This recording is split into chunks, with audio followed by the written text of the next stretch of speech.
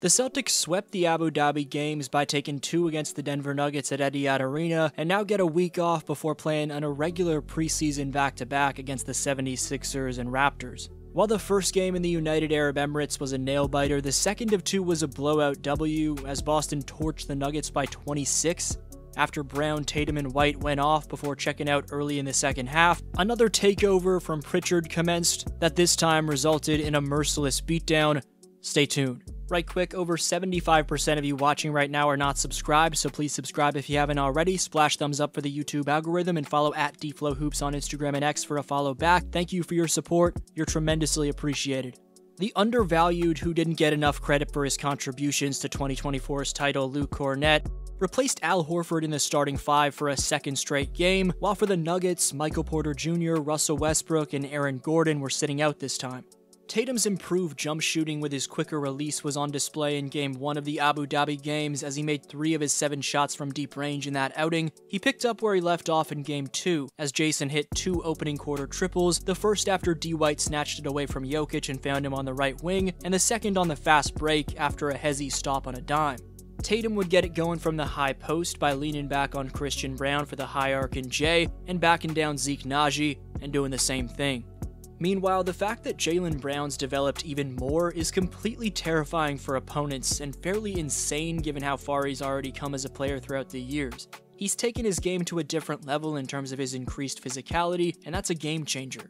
Following the Holiday deflection, Brown collects the steal and proceeds to body right through Chanchar on the other end before seamlessly completing the and one. It's then Brown going from force to finesse by hitting Hunter Tyson with a behind hezzy tween momentum combo, before transitioning to the post, planning his right pivot, turning off it, and fading off one leg for the bucket.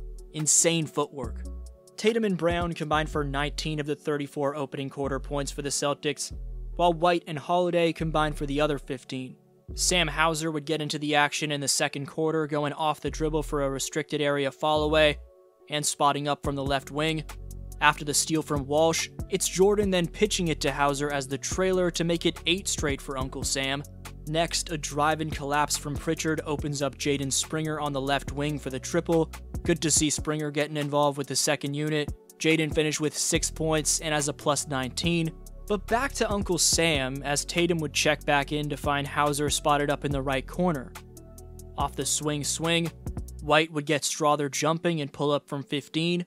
Jaylen Brown bailed the Celtics out near the end of the shot clock by spinning on the retrieval, MJ tweening, spinning into the post, and floating it over Murray, before hitting Jamal with a too small celly. Nasty work. The next offensive possession saw Brown seal Murray, then receive it in the post and touch pass it swiftly to Luke Kornet. It was then Kornet receiving it on the roll and drawing the and one on Jokic.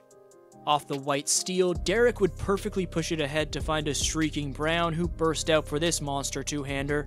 Continuing his dominant showing, Brown would unhesitantly step into this pull-up triple in the face of Strother. Holiday rested the second half again, but White, Brown, and Tatum remained on the court to open the second half, unlike in Game 1 of the Abu Dhabi games. Brown would work himself open off a double flare screen set by White and Keita before spotting up for the triple off the Tatum SLOB assist. Swing action finds Brown in the corner where he up fakes, hesitates, then flies through the air to fend off the Saric contact and flashes the muscle. High skip pass from Pritchard finds Tatum in the same corner Jaylen just was, and Jason hits the triple despite a hard closeout from Christian Brown. Jason, Jaylen, and Derek would check out the play after that, so their time in the third was short-lived, but that's when Pritchard would take over, and it would lead to the blowout getting out of hand. Despite losing control initially, Payton's able to get the first step, then get the angle on Julian Strother to ultimately draw the and one. The Nuggets let Pritchard walk into this 28-footer, and Payton takes advantage with his off-the-dribble shooting prowess. Empty side pick and roll with Walsh sees Payton float up the entry and Jordan execute. From the same spot Payton hit a shot from a few possessions earlier, Jaden Springer sets up Pritchard with a semi-transition drive and kick right here, and he hits it plus the foul. Pritchard, using a cross screen from Tillman, sees the Nuggets keep Chanchar on him, only for Payton to expose him off the bounce. Picture-perfect pick and pop sees Pritchard set up Tillman for the wide-open triple. In the fourth frame, someone who didn't receive enough attention in my last video for a solid spurt in Drew Peterson was able to make a couple plays. He would attack Hunter Tyson in semi-transition and get to a fadeaway from the top of the foul line, and a few possessions later, pull up off the dribble from deep. J.D. Davison would penetrate the lane and make an athletic take to the cup, then off a Lonnie Walker pick, hit a triple after the Nuggets opted to go under. It was a massacre when it was all said and done, as overseas the C's put on an absolute show, and now return to the Boston Harbor for 3 more preseason games. This was your boy DFlow, and I'll see you next video.